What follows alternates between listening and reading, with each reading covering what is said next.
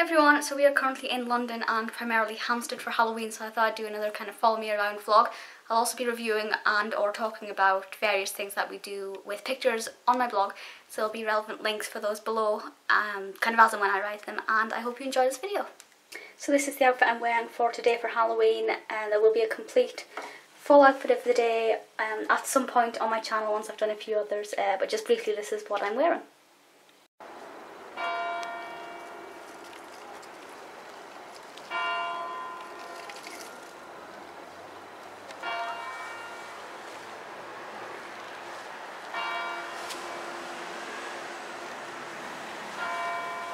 So we've returned to my favourite cemetery of them all, St John's at Hampstead, and here we have the grave of Arthur Llewelyn-Davies and Sylvia Llewelyn-Davies and some of their sons, and down here you will see we have an inscription to Peter Llewelyn-Davies, who, for those of you who don't know, is actually the inspiration for Peter Pan.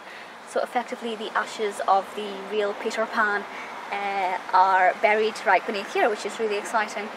And over here, if you can see, that is the grave of Gerald de Mauriers and some of the other de Mauriers as well.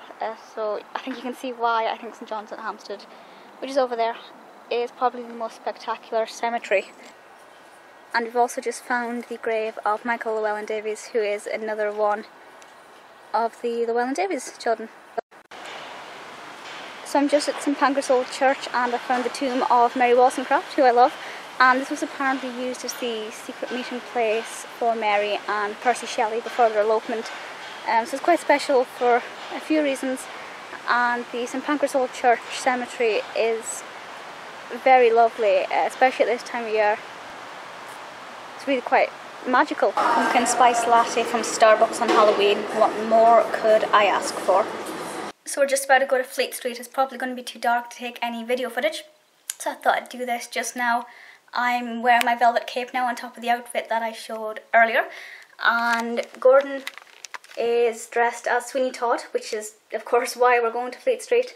So if there's any decent pictures that we do manage to take, if it's not too dark, I'll put them either on screen just now or in a blog post. We're currently at the Vale of Health in Hampstead Heath, and up there, if you can see, that is a plaque for where D.H. Lawrence used to live, and behind me there is Byron Villas, and apparently Byron and Shelley did at some point stay on this wee street with D.H. Lawrence. And we found Canon Hall, which was once home to the de Mauriers. And then there's the Daphne de Maurier plaque on Well Road. We went to several different places for coffee over the 2 days, and I will talk more about those, the good and the bad, on my blog. So it's late and dark and I don't even think you can see me properly. It's been a very long weekend, a very lovely weekend. So this is the end of the video. I hope you found this interesting. As always, if you have any suggestions for future videos, let me know in the comments, and I'll see you all next time. Bye!